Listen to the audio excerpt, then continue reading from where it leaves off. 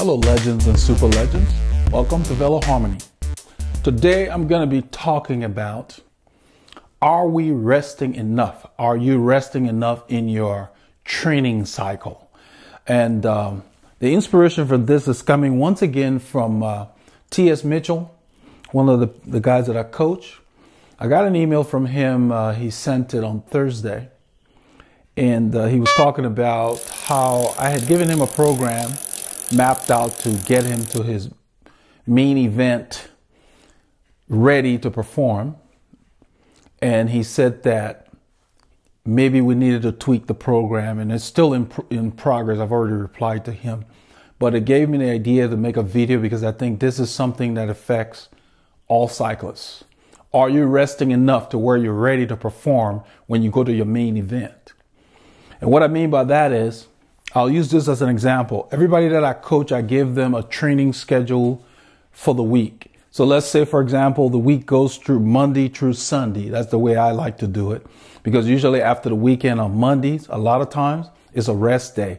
Now, the people I coach, rest can mean different things. Rest for one person can mean an easy spin. For another person, it can mean not riding at all. So you have to look at all the things that are affecting your life. So I'll use T.S. Mitchell's details, for example, in this video. T.S. sent me an email and he said that I had told T.S., I said, you need to work out Tuesday, you need to work out Wednesday, because your event is on Saturday. Okay, he has something called the assault. There's a mountain locally, they do an assault on it periodically where they go and basically it's almost like a time trial, but they're riding with other people. So for this assault on that mountain, I told him, I said, you need 2 days before that event, you need a rest. So that means Thursday is a rest day. Now for him, and I always give people the judgment call, rest can mean take the day off. Rest can mean spin. You have to listen to your body. When you get to Thursday, you have to listen to how you feel. What we talk about out the door. If there's a doubt and you don't feel eager, take the day off, rest. Now, what I found out though, that TS is doing other things other than cycling. So he's doing Taekwondo. And what he told me was he had done his workout with Taekwondo, and I may have the facts a little blurred here, but anyway, by Wednesday, he was so tired that he really could not even do the Wednesday workout. So he had to rest. His body told him enough, because what it means is that he'd been doing too much back here. Now, I posed a question to him to give me details on what he'd been doing, because Sunday for him is a day where he can either ride or he can rest. But that's a judgment call. You got to listen to how you feel based on what's been going on. It's not just cycling. It's everything else going on in your life. So when he told me that by Wednesday he was wiped out, it's a concern, because he was suggesting that we change the schedule. And the reason why you don't want to just arbitrarily do that, because this is more of a process, and I've explained that to him, is you want to set it up to where a couple of days before your event, you want to start your rest. That's the other side of the workout. You work and you recuperate. That becomes a workout. So training is not just going out and hammering. Training is riding hard or going to the gym or whatever it is sport you're in. And the other part of training is rest. So with the work and rest, that completes the cycle of training, and then you're ready to perform again. This is the reason why people frown on using steroids and other things, because when you train, your muscles are torn apart, they get inflamed or whatever else. That's the achiness you feel the next day or after a workout. That's good to feel that. That's normal. That's your body telling you, you got to back off a bit, because I'm not at peak condition, meaning I got some damage here. So if you take steroids and other things that mask what they call anti-inflammatory drugs, what ends up happening is the inflammation is not naturally allowed to go down, because you're taking drugs to speed up that process to where you'll be able to train harder again the next day. But what might end up happening down the road is You are breaking down the body's natural defenses to where you could injure yourself because you end up doing too much too soon. And then you start pulling ligaments and tendons and other things. That's what happens when people use steroids, besides the other side effects. You basically don't allow the body to naturally heal. So you got to be really careful. The natural healing process requires time. Just like it takes time to train, it takes time to rest. So let's get back to this. So my concern for TS was that he said, can we change the schedule to where, let's say we move this back this way, meaning take Tuesday's workout, move it to Monday, and so forth and so on. I replied to him telling him we have to be careful because the goal is not the workout. The goal is your event. I think it's Morrow Mountain. I think that's what it is. So Morrow Mountain is the main event. So for example, like Abel in Norway, I'm building something for him because in the summer, he's going to attack a stage of the Tour de France where they allow people to come in and ride the stage before the professional riders come on. So that's the goal. So you start with that goal and you back up. So on a microcycle of a week, his goal is to be at peak condition on Saturdays. So that means that he's got to do his work early in the week to where he starts to rest around here. You don't want to start to rest on Friday. You may not have enough time, depending on how much load from working out, life stresses, whatever, however your week went. That's why I like to buffer it with a couple of days. So you have to ask yourself, the reason I'm making this video is when you feel tired, go back and look at what you've been doing. Are you doing too much? So TS is doing cycling workouts. I told him Monday you can rest or you can ride. I mean, he's got to make those decisions. But then what he's doing is he's doing Taekwondo and he's doing some intense stuff on that. So what I suggested to him was do the intense Taekwondo workouts on the same day that you do the intense cycling workouts. Because the workout pyramid is like this. You're doing your biggest stuff. It's a reverse pyramid. I'll do it this way. Maybe it'll make more sense. Okay. Let's do it that way. Okay. So early in the week, Tuesday, you want to hammer yourself. Well, on Wednesday, you're going to be a little tired. So then maybe let's say you did sprints and intervals up here. You may not be able to see this very well, but say you do sprints and intervals up here. On this day, you may only be able to do like steady state anaerobic threshold training on your Wednesday workout. So Tuesday, Wednesday. Okay.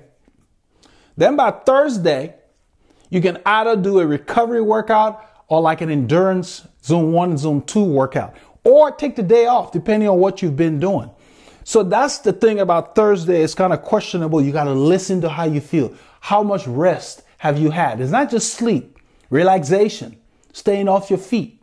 If by Thursday you're dragging, yeah, don't do a long ride because you got Saturday coming up. Rest on Thursday. And then Friday, you can see how you feel because that's their buffer day.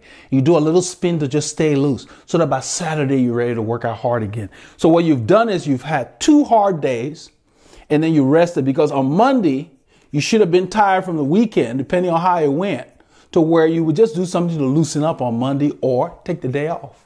When there's a doubt and you're not sure you feel like working out, take the day off and save it for the next workout so that your quality is high. So that's what the gist of this video is about is, are you getting enough rest? Are you resting enough between your workouts to make sure that your quality stays high to where you don't get overtrained or burned out? Now, I will summarize by saying that if you have an event on Saturday, make sure that on Thursday you don't go out and hammer yourself. If you must work out on Thursday, do it early in the morning so you have the rest of that day to recover plus Friday. That's the way you got to do it. Don't go kill yourself on Thursday night and then by Friday you're still a little tired. That means on Saturday you won't be 100%. That's the key. When there's a doubt, take the day off 2 days before. Always 2 days before the event that you care about, you want to rest. Now, rest can mean 30 minutes spin. Rest can mean don't even ride that day. But it doesn't mean that that's the day you're going to handle a lot of stress in other parts of your life. Maybe you can do your errands and other things on Wednesday or some other day. Do your hardest workouts all on one day. So let's say, for example, for T.S. Mitchell, your Taekwondo stuff needs to be on Tuesday and Wednesday, the hardest workout. Put him on those days. So you're doing Tuesday and Wednesday. I'm a bit concerned as to why he was tired on Wednesday, because he should not have been. What that means is maybe on Sunday he did too much. Because if you're resting on Sunday and you're resting on Monday, you shouldn't be tired on Wednesday. You should be able to do 2 workouts here,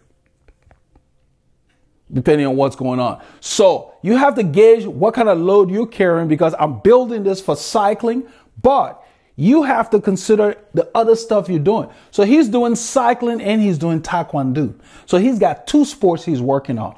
That's probably why he's tired on Wednesday. So what that means is Sunday should be a day off, not the optional rest that I recommended for him. And those are the things we're tweaking. And that's why I wanted to make this video, to just kind of have you guys assess and ask yourself, am I resting enough before my event? So remember, always rest 2 days before your events, not the day before. It may not be enough.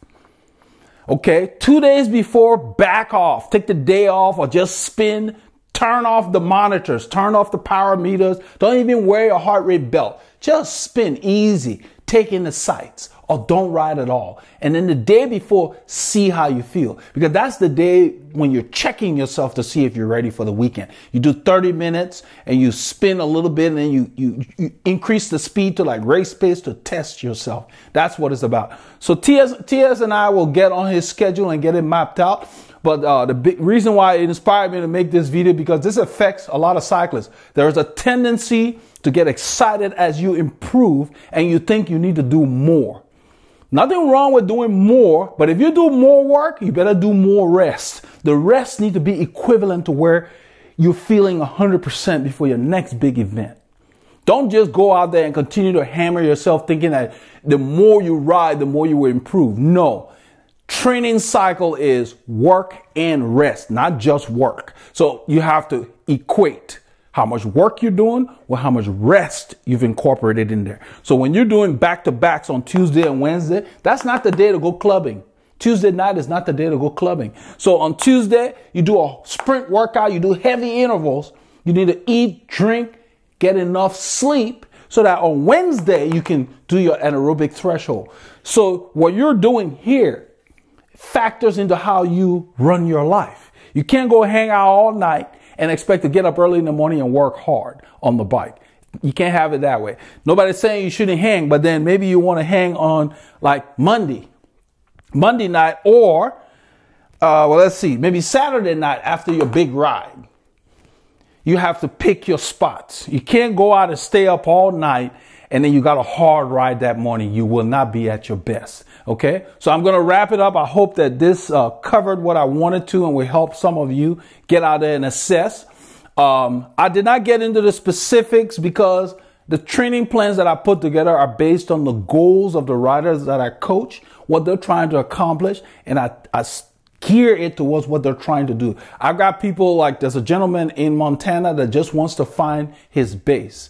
So what I'm having him do is just ride for a while at low intensity, and then we're going to do some tests so I can build a plan just for him. By building the plan just for him, we can focus his improvement based on what he's trying to accomplish. So you keep that in mind, okay? So if you guys need any help with coaching plans, go to veloharmony.com, look under the services tab and sign up for coaching, and we'll put something together for you. All the details are out there, but get out there, get your Ks in, and make sure you work and rest equally.